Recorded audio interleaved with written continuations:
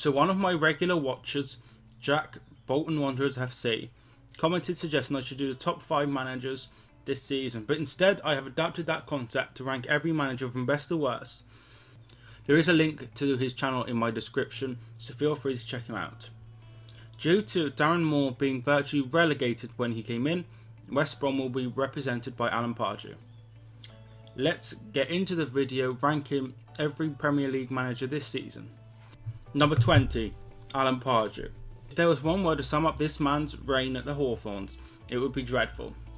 West Brom under Pardew looked clueless, winning just 1 game in his time, losing 8 in a row before he lost his job in the Black Country.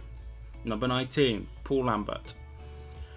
Similarly to Alan Pardew, Paul Lambert has won just 1 game since coming in for Mark Hughes in January. Stoke went 13 games without winning after his first win, but Paul Lambert won his final game as manager of Stoke in the Premier League, which prevailed them from not finishing bottom, but they still got relegated. So that was 2 wins in 14 games for Lambert. Number 18, Carlos Carvalhal. To Carvalhal's credit, he made a huge difference when he came in, taking a Swansea City side that looked dead and buried to comfortably outside the relegation zone. However, when it came to the crucial time of the season, Carvalhal failed to pick up points that meant Swansea could retain their status in the Premier League. Number 17, Javi Gracia. Javi Gracia is one of the most met appointments for a while. The Hornets have won just 4 games since he came in, and he has never pulled up any trees wherever he has been. I would be surprised if Gracia is at Vicarage Road next season, with Watford's board being so trigger happy. If they didn't accumulate so many points at the beginning of the season under Marcus Silva, this man could have well taken them down. Number 16, Mark Hughes. This is based on his time both at Southampton and Stoke. Mark Hughes lost his job in January at Stoke after losing to League 2 side Coventry in the FA Cup and left them just outside the relegation zone and shipping goals left, right and centre.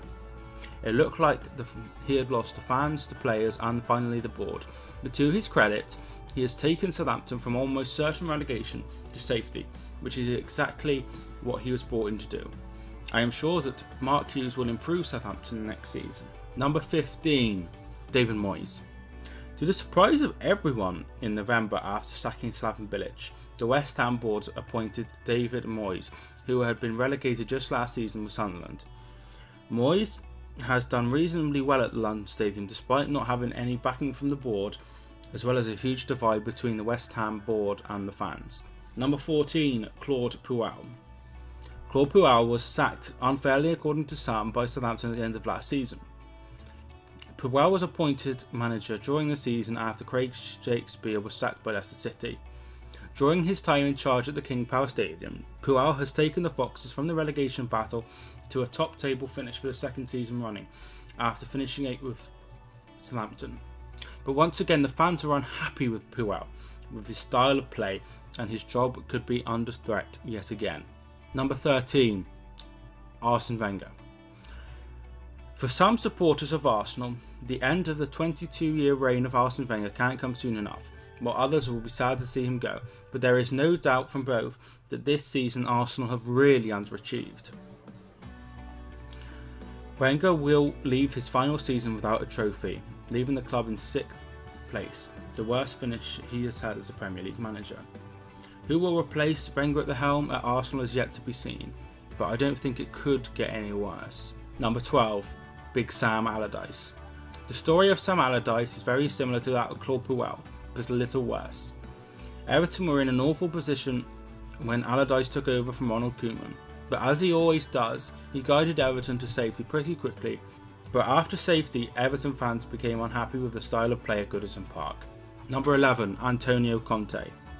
Last season, Antonio Conte would have been the clear winner of this after he guided Chelsea to the Premier League title. Conte was doing okay this season, but things fell apart.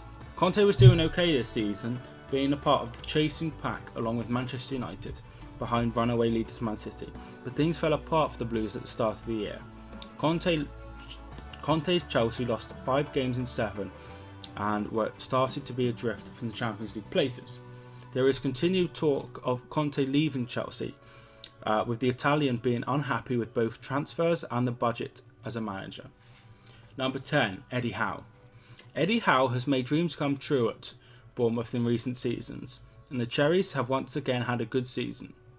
It looked like they were going to struggle at the start of the season, but in January, wins against Everton, Arsenal and away at Chelsea has seen the Cherries rise to a comfortable part of the mid-table. Number 9, Roy Hodgson. When Roy Hodgson was appointed at Palace, the club had not won or scored in their opening 4 games. That continued for the next 3. However, since then, Hodgson has taken the club from what was form-wise or was on its knees to safety, an amazing achievement, and he has got his reputation back after losing to Iceland in the Euros with England. Number 8, Maurizio Pochettino. Maurizio Pochettino started the season with several pundits tipping him to struggle with the whole Wembley Stadium hoodoo. Pochettino, after a struggle at the start, has turned things round, with Tottenham finishing 3rd, meaning there will be Champions League football at the new White Hart Lane. 7, Jose Mourinho. Mourinho, for me, has once again improved Manchester United. Mourinho has finished 2nd place with enough points to win the title 9 of the seasons since the Premier League began, as well as potentially adding another trophy into the cabinet with the FA Cup. 90 points finish is not too bad at all and is a huge improvement from last season. Number 6, Chris Hughton. Chris Hughton's Brighton and Hove Albion have had a very good season in the Premier League. Hughton has guided the Seagulls to Premier League safety, which is the aim at the start of the season. Hughton has got the best out of some average players such as Lewis Dunk, Shane Duffy and Glenn Murray, and I am sure every Brighton fan is absolutely thrilled with beating the likes of Arsenal and Manchester United in their first season. Number 5, David Wagner.